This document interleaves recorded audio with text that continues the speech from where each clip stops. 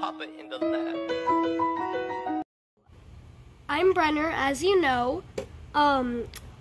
Today, after I caught that lizard, which was last episode, I caught this really cool slug. And do you see the tone under him? To me, he looks like a banana slug. You gotta share him. But do you know what? The best thing is, the ants are on him. So it's the double deal. Do you see this stuff under him? Under the slugs are see-through. So it shows all this stuff going up to here.